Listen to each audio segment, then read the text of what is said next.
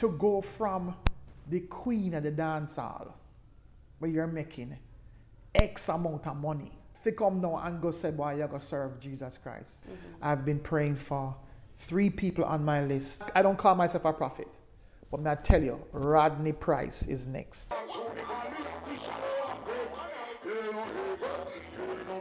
We're back with you, sitting with Pastor Junior Tucker, who is back in Jamaica, and he has a brand new church, also an album, and he's on a mission to win souls for Christ, especially from the entertainment industry. And it's our pleasure to have him on set this week. Nice to have you, Pastor. It's good to be here. It's good to be here. Yeah, I'm home because Jamaica is in my heart. Always been in my heart. Why have a church? But myself and Papa San have always felt like even though we go out, we were called to really speak to the body of Christ, to really build the church and strengthen the believer.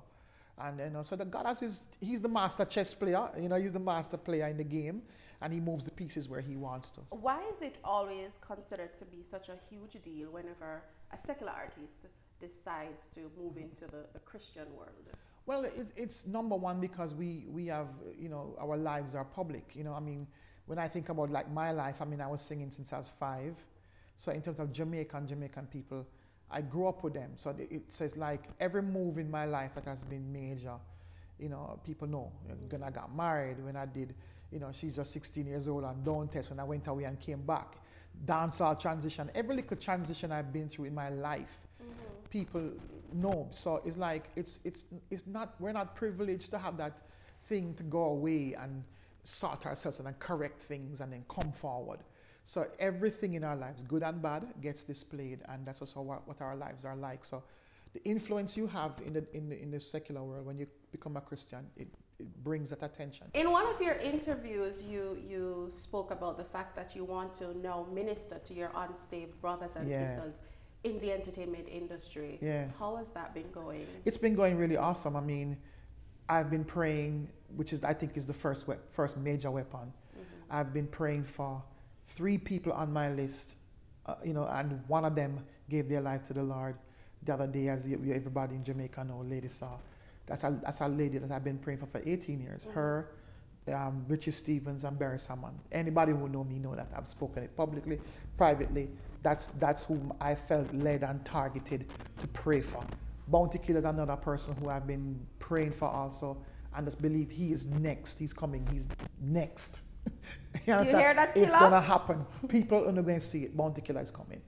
And I just believe that these people are going to come. And so I'm a praying person, number one. Number two, I also reach out, to them and let them know I'm available. I don't chase after them because I don't want anybody to feel like, well, here comes Junior now, so I'm going to push Jesus down, down my throat and just bother me. But I'm there for them. They know that. They know if they need to talk, I'm there. I want to be that person, that brother that is there privately for them.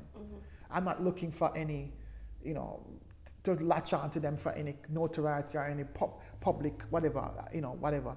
I'm one of them who quietly is there for them. What do you think is happening now in dancehall, in the entertainment field? Do you feel something is about to happen? More souls will be coming to Christ? Yeah, I think so, because I strongly believe that God has been talking from a long time ago. You see, and I want to really take a stab at this myth, because I hear people say it sometimes. Because I've reached out to some of my dancehall friends, and they said to me, "Well, Mike, me not get my calling yet." I hear that come on. I don't get my calling yet. You get yours already, man. Go and pray for me. The truth is, we all get our calling. If you're listening to my voice right now, watching me, you're getting your calling, because you're hearing the voice of God, meaning God using me, using you to speak to somebody. That's how He speaks in this earth. Because if you were to really hear His voice audibly, like God talk, you'd probably drop on the ground and dead. He's that powerful. What is happening now is a wave of obedience. More than a move of God, it's really a wave of obedience where Saw and Macadaiman and all these people who are coming or have come and don't make the public announcement yet, they are at the point in their life where they have to surrender. But God's been calling. Bounty Killer know God. Berries know God. Richie know God. They all know God and know that they have to give them life to God. They know that. So let me say this to you. Their actions, a ninja man, whoever you want to pick, their actions of how they live is not a rebellion against their love, and they know that Father God is Father God and Jesus Christ is Lord. They don't have a problem with that. There are other factors now. Factors meaning like, what is my expectations? What is people's expectations? How do I interpret what is Christianity and what is not true Christianity? So like a lady saw and people like her now who struggled before coming. It's one of their struggles could be, I'm not saying this is from her directly, but this is one of the questions they would ask. Okay, Father, how do I feed myself after I make this transition? Right? Because you have to remember now, to go from the queen of the dance hall, where you're making X amount of money, right? Where you can live nice, family live nice, you're the top of top. If you come now and go say, boy, you're going to serve Jesus Christ and the gospel.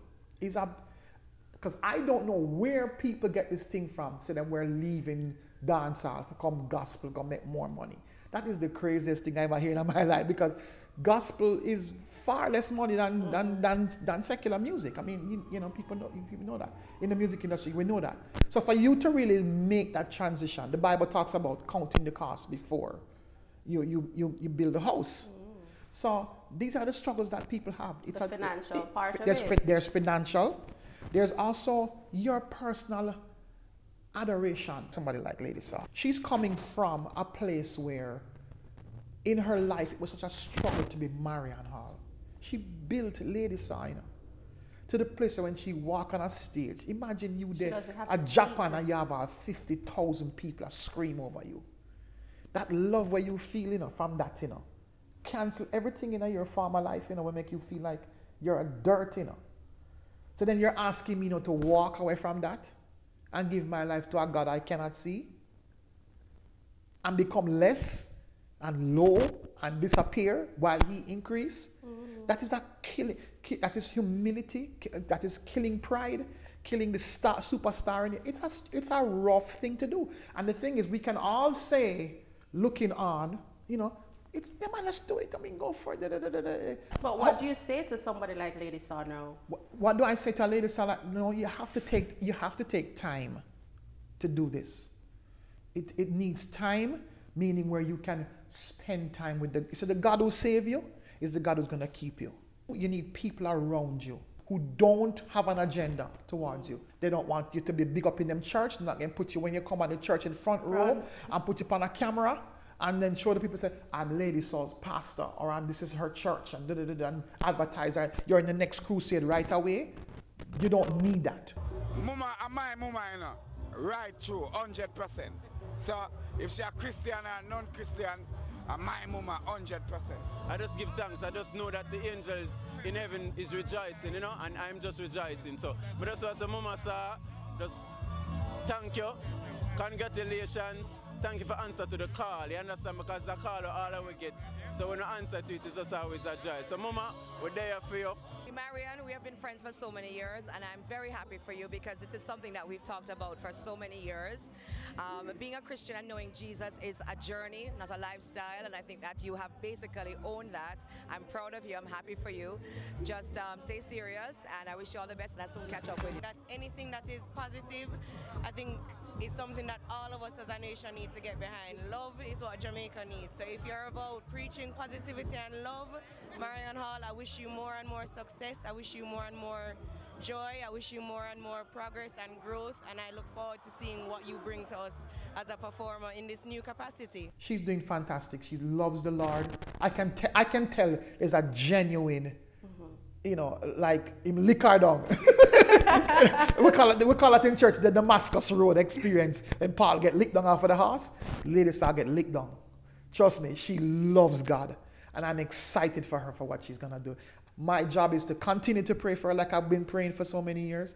And if she needs to talk to me, I'm there. If she don't, that's fine. Praise God. We just keep going and we keep doing for the kingdom of God. Your church, how is it doing and where do you worship? My church is doing really awesome. My wife and I pastor a church in New Kingston Shopping Center. We meet in the Dr. Bird room at 10 o'clock on a Sunday morning. It's a come as you are church. Our motto is no perfect people allowed. Because sinners only. Exactly. Just come, just come and walk with the Lord and, follow us as we follow Christ, We're a word-driven church, and we are serious about worship. As you know, music is in me. So when it comes to, you know, word and worship, that's our key thing, which is the name of the church, by the way, Word and Worship Church. Pastors are now into reality TV. But you ask some really good. Can I tell you, people? This girl is awesome. Can I tell you? She's something else. You ask some questions that I don't get asked a lot. Preachers of LA, let me talk about that first. Preachers of LA, I really don't. When I do something, at the end of the day, did that draw you to God? The question I have for any man, Preachers of LA, any one of them, they must stay in front of me and I ask them this. When I read your book, Bishop, Pastor Junior Tucker, when I read your book, do I see Jesus? Or do I see you? When I watch your TV show, do I see Jesus or do I question your faith? Yeah, I think you've answered the question. Before you go, word of advice for the entertainment industry for those artists who are struggling to make that transition. Listen, this is not about you coming to gospel. Before I got saved in 1997, there was Lester Lewis, there was Grace Chillers. I come see them, still with them still doing it for the Lord. And then when I leave here, somebody else will come after me. Prodigal come after me, DJ Nicholas come after me, that Jermaine Edwards and what's his name? Kevin Donzel, they're the man right now. They're blowing up the place right now in gospel. Somebody will come after them. Gospel will always be here.